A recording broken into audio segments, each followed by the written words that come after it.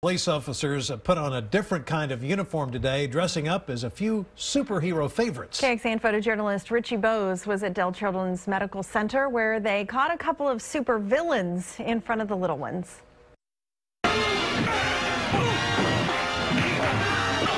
Welcome to the Dell Children's Superhero Day. This is a great opportunity for the police department to come out and make a young person's life just a little bit better for a day.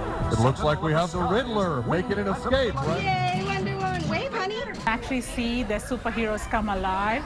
It's something like a dream come true for them. It's a shame Superman can't do something amazing like that. Today was fabulous. It's really great to have all these people come out here and bring a smile to these kids' faces. She was jumping up and down and going crazy, especially when Catwoman came down. That was her favorite. Oh my God, it's Captain America! Everyone identifies themselves with a superhero. This is something that enlightens them, makes them happy. It's nice to be able to just forget everything else for a few hours and have some fun.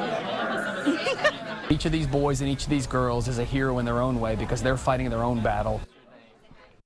Austin Police Department hosts this Superhero Day at Dell Children's every year with the help of several local sponsors.